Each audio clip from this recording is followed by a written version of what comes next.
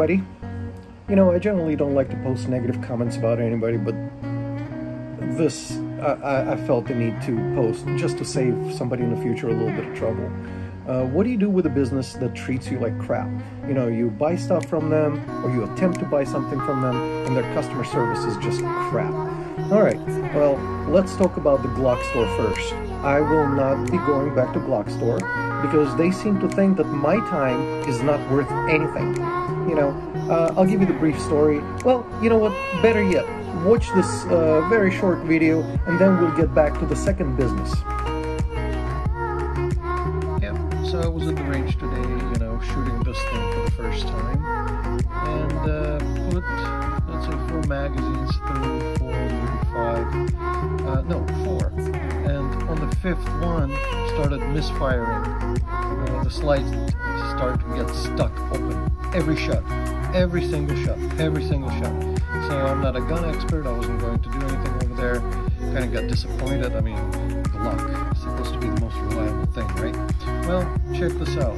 I ordered this slight release extension from a reputable place, you know? And after 4 magazines, the damn spring broke. I just found out, you know, took it apart, took a look what's happening. I'm gonna try to zoom in for you guys. Check this out. The metal loop that the spring, that little hook catches on, sheared off.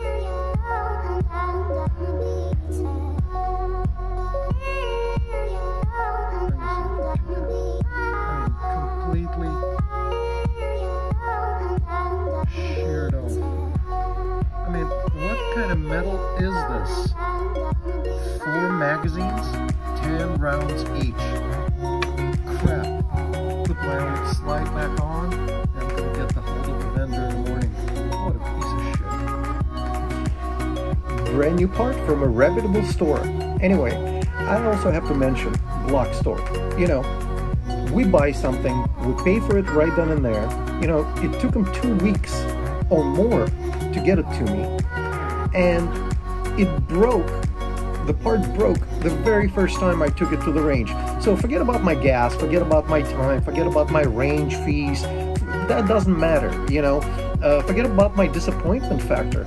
So it took the Glockstore until this morning. This is almost a month to the date of them receiving this thing. And they don't want to refund the $8 shipping charge. They made me send the entire kit back to them instead of just sending a replacement part that broke. And I sent it back to them, and now they're chiseling out of paying me the $8 shipping. I need to mention, you know, the stuff that they sent to me weighed less than an ounce. I could have shipped it first class for about 75 cents. $8? Okay, that's fine. So obviously I'm going to dispute it with my credit card company just out of the principle of it. You know, I called them this morning, spent 45 minutes on wait. Nobody was picking up at all. I think I called them like 3 times this morning, and something was interrupting me after about 15-20 minutes of that stupid music they have on. And finally somebody picked up the phone and they absolutely refused to refund the $8 shipping. Okie dokie, that's fine. So let's forget about Glockstore forever, and again, you guys want to take a chance on your parts, metal parts shearing right off after first use? Go for it. Buy stuff from them. I was under the impression that they sold quality products. No, it's the same Chinese crap you would buy on eBay. Anyway, let's move on to the next one. Turner's Outdoorsman. Holy crap. You know, I already had a couple of experiences with them which left a bad taste in my mouth. Yesterday really took the cake. I received a Father's Day special advertisement in my email.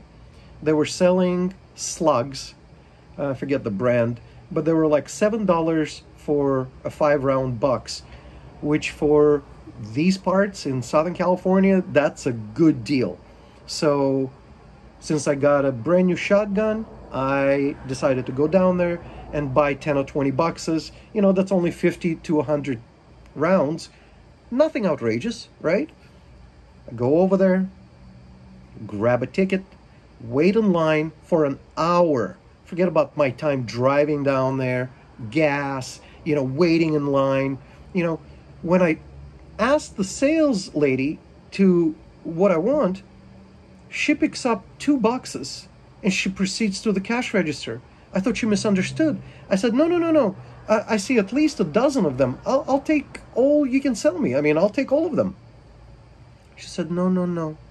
We can only sell you 2. I said, what do you mean?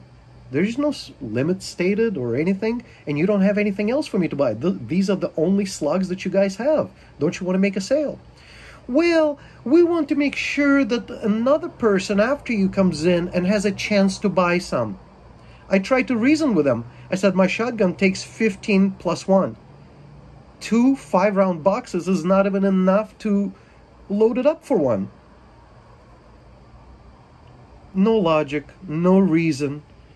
The manager confirmed they're not going to sell me more than 2 boxes. They're not going to sell me more than 10 rounds of magazines. So I asked them, do you value my time? And do you value me as a customer? I bought stuff from them before. I bought ammo. I bought a handgun. There's no answer to that. They just sat there like a bunch of fish. Okay, well, 3 bad experiences. Okay, maybe it's at one location, but I made a phone call to their corporate, and corporate did give me a call back. And you know what they said? They said, well, we have a current ammunition shortage situation, and blah, blah, blah, Baltimore this and that and that. They have it on display. I'm not talking about in the back storeroom. Right there on display behind the glass. They have more than a dozen boxes. So the corporate rep tells me, well, actually, it's up to each individual store to enforce their policy. We have nothing to do with it. So keep in mind, you go down there to buy some ammo. You spend your time in line. You know how fast that line goes, right? You could be stuck there for 2 or 3 hours. And at the end, even though they have the product, they may not sell it to you.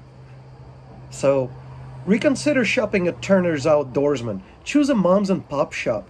If you're right here in Southern California, in Los Angeles area, go to Smoking Barrel in Simi Valley.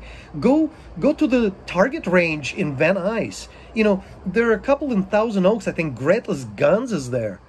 Why go to a corporate? They don't give a shit about your store. Why?